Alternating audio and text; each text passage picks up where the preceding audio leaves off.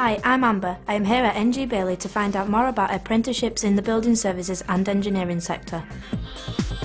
When we recruit apprentices, what we're looking for is people who are keen on the job. They know a little bit about, what they're applying for, because a lot of people do apply and they've no real idea that you see a vacancy.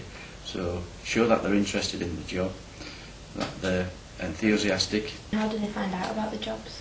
Find out about the jobs. We have a website, the NG Bailey website, with our vacancies on, which is usually released around about January time, so people can view that and then identify on there. It will detail what apprenticeships are available. And what application process would they go through? Right, when they apply to us, so they'll fill the application form online. What happens then? That comes back into our HR shared services. They'll sift the applications, because what we're looking for in the advanced apprenticeships is 5 GCSEs, grade C or above. Right. Maths and English being one of the two key ones.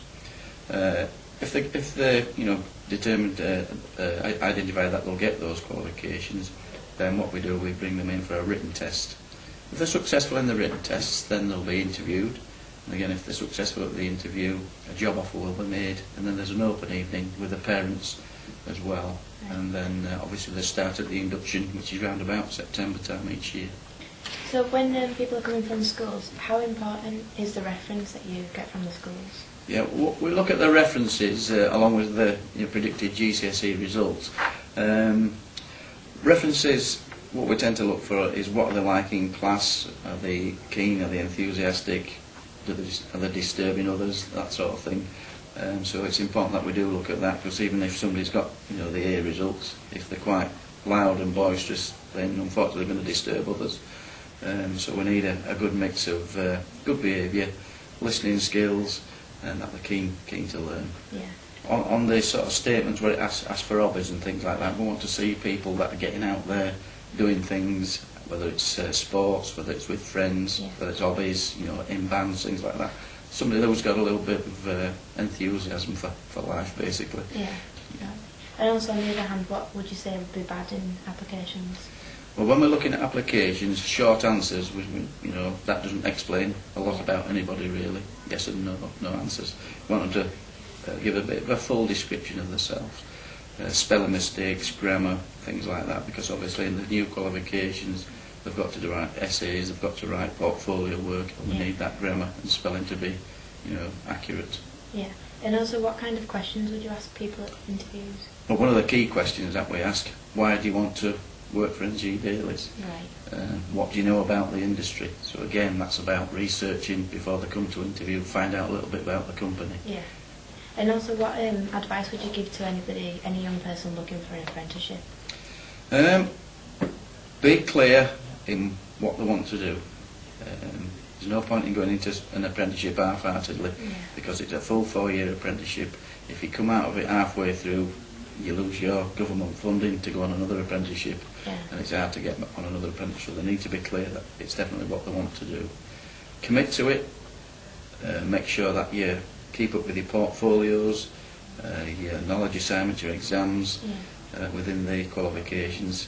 I know some people, when they leave school, think that's end of my exams now, great, I've got a job. Yeah. Unfortunately, as the old adage is, it's a lifelong, learning.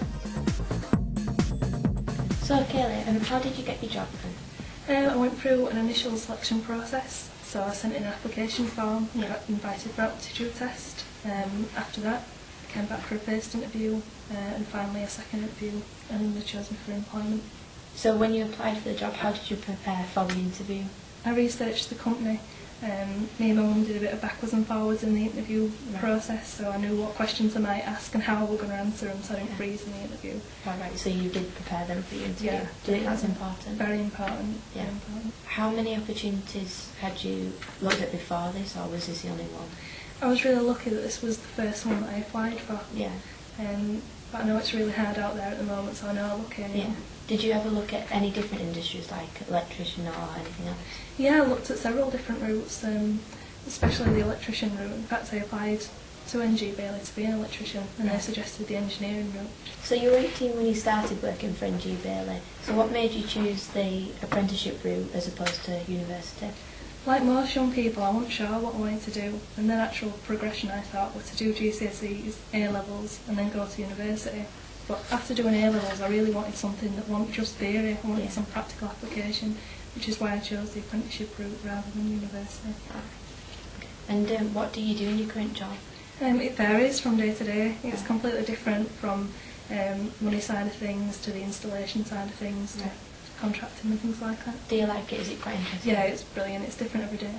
What advice would you give to other young women trying to get into the industry? Apply to as many different companies as possible. Yeah. Keep your options open. Okay. And thank you for your time and good luck in the future. Thank you.